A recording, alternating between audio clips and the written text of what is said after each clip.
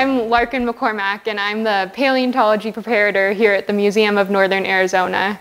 Right here, we're on the research campus side of the museum, so we're across the street from the exhibits building, and we're in the Brady Geology building. And so I'm going to be taking you on a little tour today through our paleontology collections and our fossil preparation lab. So you can follow me in this way to the collections, and I'll show you some of what we have. The way our collections is organized is that we have our youngest specimens here at this end of the museum, and as you move further back in the collections, it gets older. And so what we're looking at in this case here is one of our oversized shelves that has some of our Pleistocene fossils in it. And so on this top shelf here, we have a giant ground sloth jaw, and the top part of the skull is on display in our exhibits building if you're interested in seeing that. And then on this bottom shelf, we have a bison skull, and the back part of the skull is missing, but we have both the horns here, and we also have a mammoth's jaw on this part of the shelf here. And so this jaw kind of represents some of the Pleistocene megafauna that would have been in this area of the country during that time period. Now we're going to move farther back in time in the collections to the Cretaceous period. Okay, so here we are further back in our collections, and you can see some of our museum cabinets here. These are our older cabinets, and we're in the middle of an Institute of Museum and Library Services grant right now, where we just purchased a bunch of new cabinets within the last year and a half. And so these are our nice new Delta design cases that we're upgrading our storage condition of our fossils in. So in this cabinet here, we have a dinosaur that's called Peniceratops. And so it's related to a dinosaur that you guys have probably heard of, Triceratops. And so it's one of these dinosaurs that has these horns and then a big frill coming back behind the head. And it's called Peniceratops because it has 5 horns rather than 3 like the Triceratops that has 2 extra cheek horns as well. And we have most of the skull preserved here, but it's in a number of different pieces. So in this top drawer here, we're looking at the front part of the skull. This is the beak here that would have been used to clip vegetation that this animal would have ate.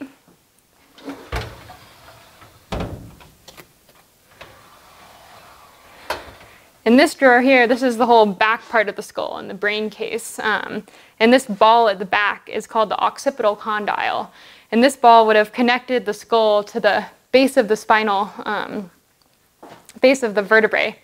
And it's kind of amazing to me that this ball supported this whole huge, massive skull of this animal.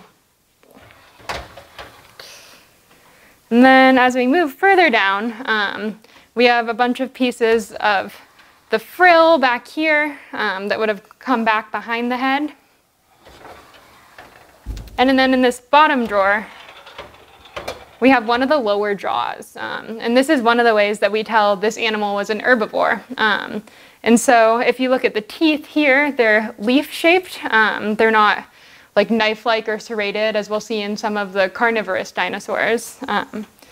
And if you look at the inside surface, the teeth from the upper jaw would grind against this and creating this really flat wear surface, so they could just be really efficient grinders of vegetation. This dinosaur, it's from the San Juan Basin of New Mexico, and it's about 75 million years old. And yeah, it's just a really beautifully preserved specimen. Hopefully one day we'll have this specimen on display in the exhibits building for you guys to view as well. So this is our Desmatosuchus skeleton. Like I said, it's a type of Aedosaur, so it's not actually a dinosaur, but it's a reptile that was alive at the same time as dinosaurs. And so this fossil was found on the Navajo Nation by a teacher. And the first bone that was found was this one right here. And it's actually the shoulder spike of this animal.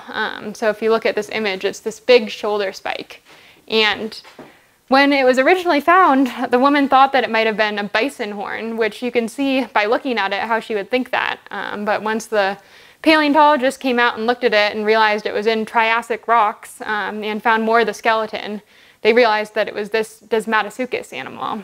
And so this animal would also have been an herbivore, and it would have been covered in these armor plates.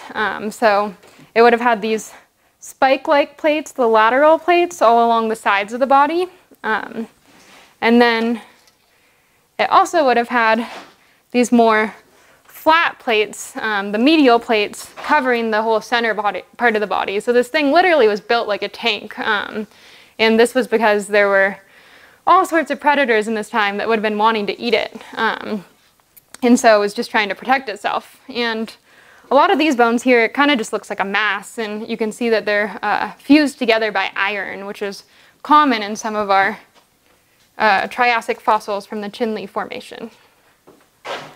And so we have just massive amounts of these armor plates preserved, and then we also have vertebrae of this animal preserved. So these are some articulated anterior caudal vertebrae, so just at the beginning of the tail of this animal. And you can just tell from how robust these are, just how massive of an animal it would have been.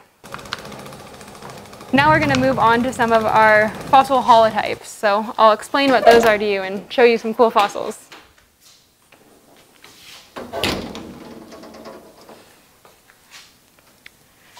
So here we are at one of our holotype cabinets. What holotypes are, for those of you that don't know, is when you name a new species, you designate a type specimen to serve as the representative for that species. And so they're really important because any other time someone's working with a fossil that they think may belong to the same species, they'll come and compare it to the holotype to figure out if it has the same anatomy. And so what we have in this cabinet is plesiosaur fossils. And plesiosaurs were marine reptiles living at the time of dinosaurs. And they actually, these ones, lived in the western interior seaway that used to come down and divide North America into two land masses. And so these ones are from present-day southern Utah.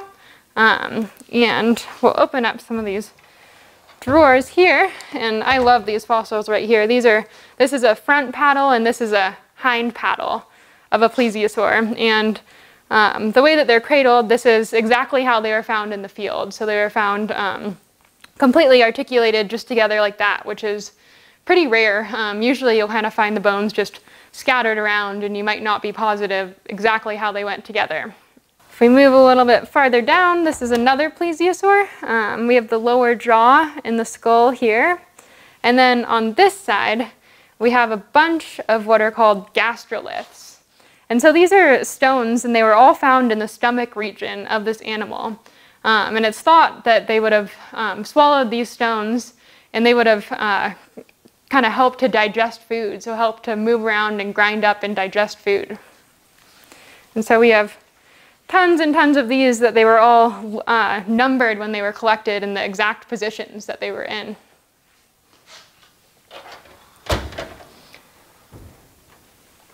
A couple more things that we down here. We have some paddles of the same animal as that skull, and a bunch of the vertebrae as well. And so all of these fossils were recently rehoused as a part of our grant. So myself and our volunteers have just spent hours and hours working on updating the conditions for these fossils so that they're preserved in our collections as well as possible. So we'll move on from here, and I'll show you around our fossil preparation lab. So welcome to our fossil preparation lab. The purpose of this lab is that fossils come in here right when they're removed from the field. And when we remove fossils from the field, they're still covered in a bunch of rock. We bring that all back with us, and then we have to use more delicate tools back in the lab to reveal the fossils so that they can be studied by researchers and also put on display in the museum. And so I have some of my tools out here to show you. This is just a paintbrush, and I have them in various different sizes. And so I'll use this to brush away the more loose matrix, kind of like in Jurassic Park or something, but it usually isn't quite that easy. And we have a variety of other tools that we use. So this is a dental tool here, just exactly like what they would use on you at the dentist to clean your teeth. And this works really well for us to remove softer rock that's around our fossils and get down to where the fossils are, clearing them off. Tweezers are always helpful also, if you're working on something smaller, to pick up some smaller pieces, and you can use them to fit pieces back together. And then this last tool is called a pin vise, and this is one of my favorite tools. What it is a carbide needle tip that you can sharpen to however you want it to be, whether it's a chisel tip or a point for different jobs. And I use these when I'm working right at the surface of the bone, and you really do go very slowly, just removing several grains of sand at a time, or little pieces of mud or whatever it is. And usually when I use pin vises, I also work under a microscope. So I would just put my fossil right down here, and then looking through the microscope, it would magnify it way bigger so I can be just very precise with what I'm doing and make sure that I don't injure the fossil at all while I'm removing the rock from it. The last thing that's really important in fossil preparation are glues. So when your fossils come out of the ground, oftentimes they're really fragile. And so I use a type of glue that's called B72 paraloid. And what this is it's a resin that's dissolved in acetone. So acetone is sometimes what you use as nail polish remover, and it's used in other applications as well, but it works really well because this glue dissolves in it, and then when you place the glue on the fossil, the acetone will evaporate, and then the glue will be left behind to bond the fossil together. And so I use a thick for gluing two pieces together, and I have a thinner consistency as well that you can see it's not quite as thick there, and I'll use this if a fossil is just really friable and fragmenting apart. You can kind of just apply the consolidant all over it, and it'll help strengthen your fossil.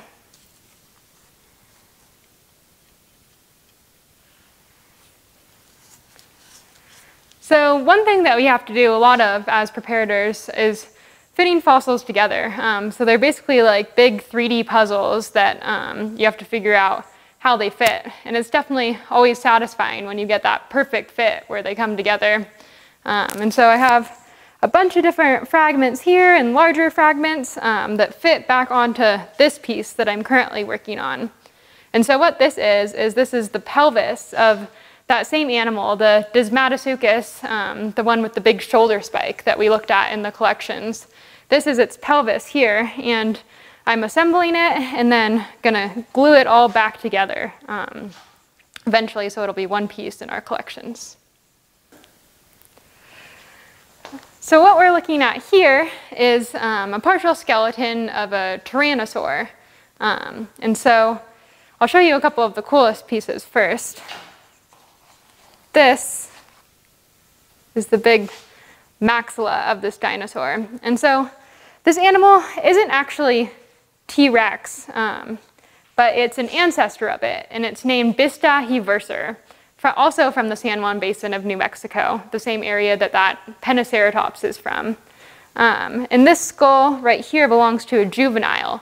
And so here's the teeth on the lower jaw, and it's also disarticulated. It's in a bunch of different pieces. And then these bones over here belong to the hind limb of the animal. And I've been working on these in the lab, making cradles for them. So if you see this white underneath here, this is actually fiberglass, strips of fiberglass that I've dipped into plaster and then covered the specimen with. And this allows us to just perfectly conform the support to the shape of the fossil so that it's less likely to break under its own weight in the future. And I have these fiberglass and plaster cradles lined with ethifoam. So they have this thin foam liner that cushions the specimens as well. Each of these are custom made, and they're one of the more time-consuming rehousing efforts, but these will protect the fossils and support them for many years to come. And so this one I was just showing here is the femur, and then we also have the tibia next to it, and then these are some bones of the feet, the metatarsals as well. And so this specimen is a juvenile. It's smaller than typical for tyrannosaurs, and there are larger specimens of the same species as well at the New Mexico Museum. So these fossils here are in their final state now and ready to be moved back into the collections. And if you follow me over this way, I'll show you a block of fossils that's partially prepared. So here we have this massive block of fossils from Ghost Ranch, New Mexico. And this kind of shows what a block is like when you're in the process of removing the rock. So we bring a bunch of the rock back with us into the lab because it really helps support the fossils while they're in transport. And so what we do is we create a layer of plaster and burlap around the fossils. And you plaster and burlap all around it, and eventually it'll be fully encased. And this is what we call a field jacket. And when you bring that back to the lab, you use different hand tools and open it up. And the side that we're looking at in this jacket right here is actually the side that was on the bottom in the field. And so it's been partially prepared. You can see how this level is lower here. And this lower level has some full skeletons exposed that have been revealed by a preparator. And so what is in this block are dinosaurs called Coelophysis. There's an image right back here that shows a reconstruction of what these animals would have looked like. And so they were really small dinosaurs, some of the first dinosaurs that would have only been about this tall. And we have some really complete skeletons from this site. It's a really unique site where there's just thousands and thousands of these animals. And there's blocks like this at a variety of different natural history museums around the US. And it's just really rare to find so many animals in a deposit like this. And so what paleontologists think happened was that there was a massive flood that killed these animals and preserved them all together. And so if we take a close look at what's going on in this jacket here, first I'll just point out this one dinosaur skull to you right here. It has all these tiny but really sharp serrated teeth showing you that these were carnivorous dinosaurs. And then there's one other complete skeleton that I'll kind of walk you through so you can see it. And so we'll start at the tip of the tail here, and these are just all the tail vertebrae. We come around to the hip right here, and then we've got both of the hind limbs coming off of that. You can see a bunch of little toes here, and the claws. I just love the toe bones. I think they're so cute. And then if we continue back from our hip, now we have the vertebrae of the neck, and that curves all the way around, and then we have the little skull right here of this animal. So yeah, we just really have this excellent preservation at the site, and it's just a really great window into what these Triassic dinosaurs would have been like. That's all I have for you guys today. I hope that you enjoyed the tour of the Paleontology Prep Lab and Collections, and I hope that in the future you guys can come and visit us here. Thank you.